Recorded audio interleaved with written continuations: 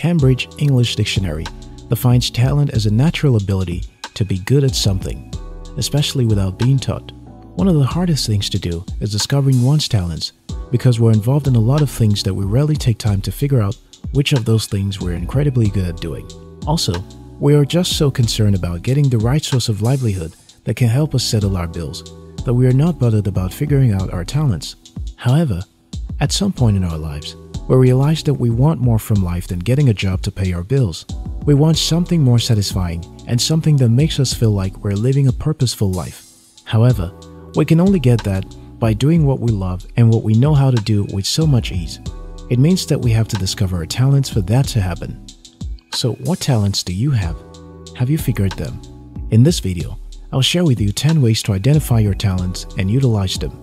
If you're new here, consider subscribing so that you don't miss out on exciting videos like this.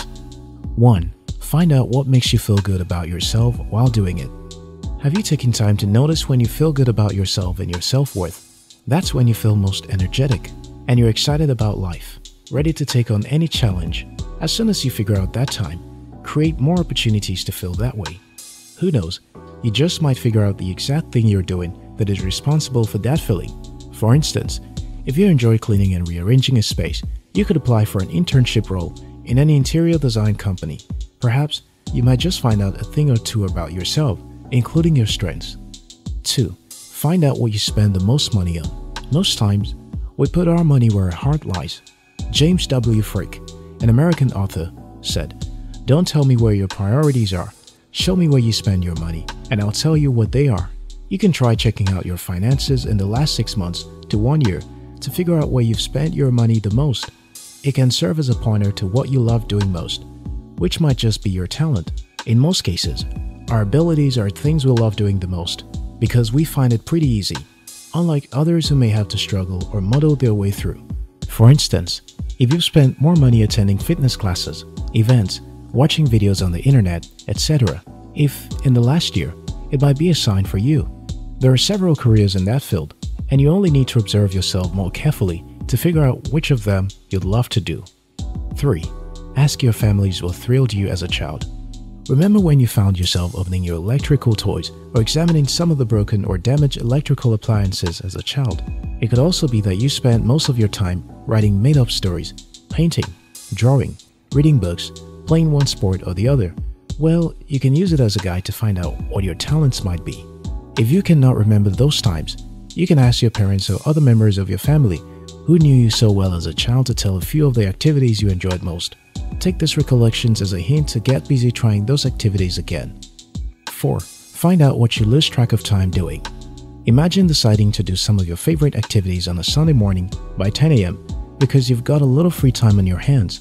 It could be singing, playing a musical instrument, writing, making clothes, etc.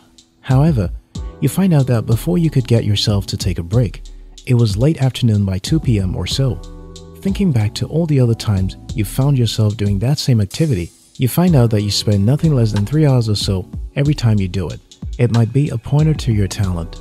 It's like that activity makes you so happy. Your mind, body, and intuition begin working in perfect symmetry. You lose track of time, and you're not even thinking about food or any other thing that might serve as a distraction. You just may have found that hidden talent you've been in search of for a long time now. 5. Ask your friends and loved ones what your good and bad qualities are. Think about friends and loved ones who will be brutally honest with you when you ask them to tell you what qualities they admire and those they think you need to improve. If you have more than one person pointing out the same thing, it is an indicator of your talent. So, use your friend's perspective to work on what you'd like to do better. Also, don't forget to work on the not-so-good qualities.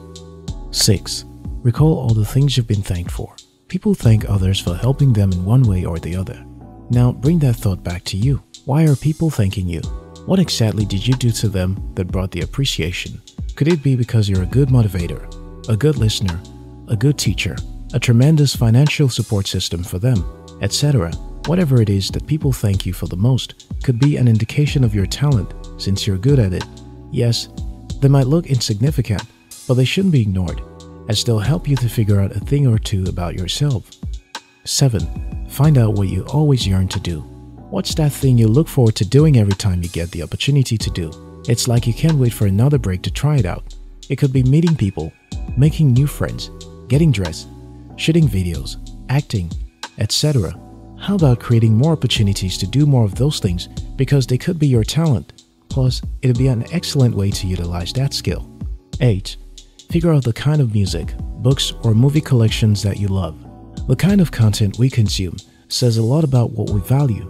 So start with the books you read, the music you listen to, the movies you like, and even the kind of content you consume on social media platforms. Ask yourself, what's the one resonating idea? Try to dig deeper to know just how much time and money you'd love to spend to know more about that thing. For instance, are there classes you can attend or workshops you can take to expand your knowledge on that idea?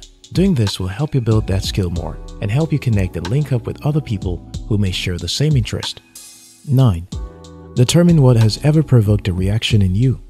Have you ever noticed something that you felt wasn't right and immediately you were moved to take action to correct it? Did it happen a second time? Perhaps in some place different? Does the thought of that thing keep you up at night, trying to figure out actions to take to help the situation? Well, that's obviously something you're passionate about and yearn to do. If you feel that way towards that thing, look closely enough. There's a hidden talent behind the actions that you take to resolve the problem. It might not seem like it, but it is.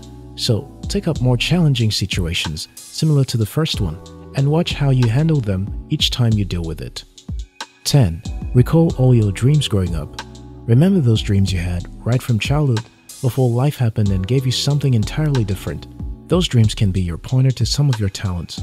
You probably even started to have the goals when you were too young enough to understand what honing a skill meant. Now, what do? It's time to find out if you're still willing to go in that direction or not. If you are, then I guess you just found the hidden talent in you.